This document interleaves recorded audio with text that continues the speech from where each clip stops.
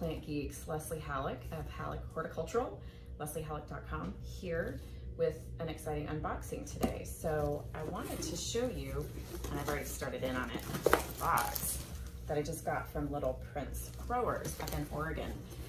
Mark over there at Little Prince happens to know that I have a particular penchant for petite plants. And so I was really excited when I opened up this box and discovered a bevy of beautiful teeny tiny plants.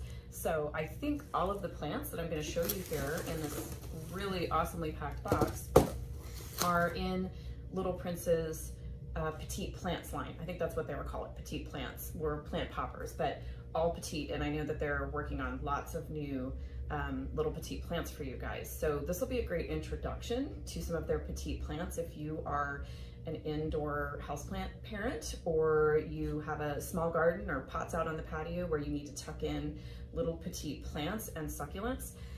This box is full of amazing stuff. So I'm gonna pull out, it's probably not enough time for me to go through all of it, but I'm gonna pull out some of the favorites that I'm really excited about.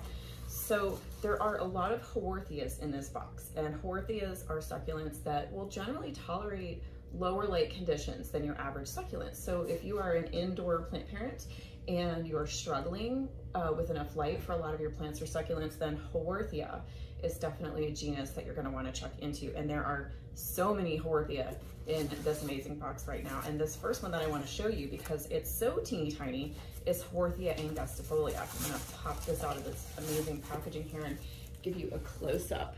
Look at this little guy. So most of your haworthias will generally get a little bit taller with fatter leaves, but this angustifolia, it almost looks like a tillandsia, but it's not. And it's got these really beautiful rosy red leaves on it that give it a little bit of color contrast. So this is a cool one that I don't see around a lot, so definitely an exciting addition to my petite plants collection. Another one that I was really excited about is Haworthia tessellata. And I love this because the veins on the foliage are kind of pink and they give the plant a really pretty foliage contrast. So I'm gonna pop this out here, give you a close-up. This Haworthia right here, look at that. Look at how pretty the leaf pattern is. And this Haworthia, you can see it has a really low profile and it's really short and tiny. So you can tuck this into a really tiny pot or a succulent planting and put it in a moderate or low light windowsill or lower light place in your house, and it will actually handle those conditions pretty well. And you can actually see there's some pups, some little babies coming up already. So this is a really pretty Haworthia that you definitely want to check out. So that's another one. And then there's lots of other Haworthias I can get into, but I wanted to show you this Aloanopsis Lacoffii, which is really cool. Now, he sent me a bigger pot of this plant, which is amazing. Thank you. I'll pop this out. Ooh, look at that. So get this off. Okay. So the leaves on this Aloanopsis look like little teeth. It's almost like little dragon's teeth. So when you get up really close to it, look at that. Look how cool that is.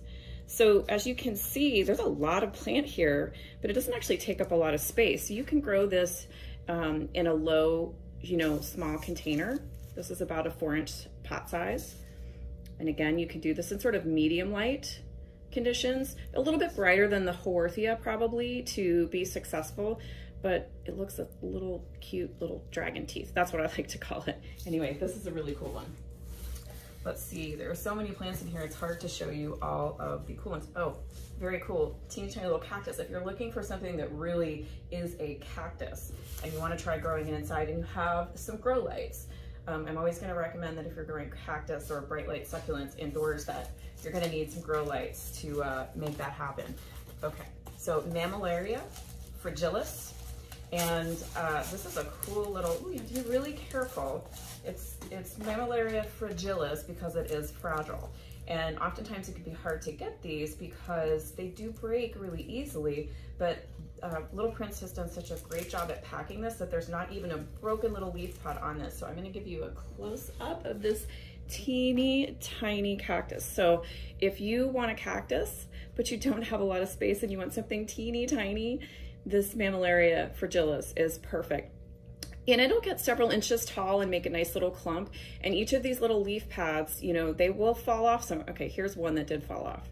as you can see. That's why they call it fragilis, and it can be hard to ship, but you can root this baby if you want to. But how cute is that? I love these. It's actually one of my favorite potted cactus for indoors, but I do keep the cactus under grow lights, so under LEDs, you know, generally about 8 to 10 inches away from the LEDs is a good thing to do for those. Oh, and then there's some really pretty echeverias in here as well, small echeverias, because Mark knows I like little tiny plants. So let me show you some of these. This is really pretty. Okay, I found it. Echeveria globulosa. This is a really pretty echeveria. Tiny, stays on the tiny side, and has really beautiful, fat, juicy, bluish, succulent leaves. Look how pretty that is. I'm gonna show that to you up close. Look at that. So you get that really pretty bluish silver color on really, really soft, translucent foliage. And those can also be kept in really small containers. This is about a 2-inch, 1.5-inch size pot. So you can keep those in some of those cool little concrete planters that are so popular right now. These are great for that.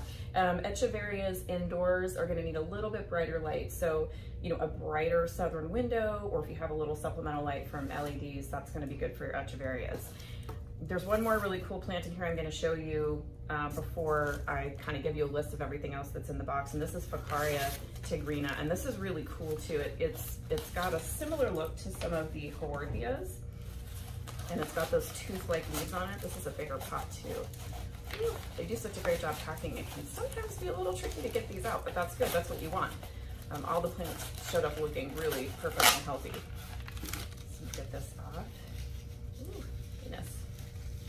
All right, let me give you a close-up. Ficaria. Ooh, look at that. So more kind of like dragon tooth looking type foliage. This is another great, easy to grow succulent similar to your Haworthias. So, I mean, I could go on for another hour with everything that's in this box. As you can see, I have lots more plants to go through, but I really want to thank Little Prince of Oregon. They have a really great retail shop that you can hop on and buy if you are hanging out at home, working at home right now, and have a little extra time to play with your plants. Be sure to check out their shop. They have so many great succulents. They have lots of great outdoor garden plants too, but if you're looking to kind of add to your indoor houseplant collection right now, and you're looking for plants on the smaller side, be sure to check out all of their little planter poppers and little Petite Prince plants.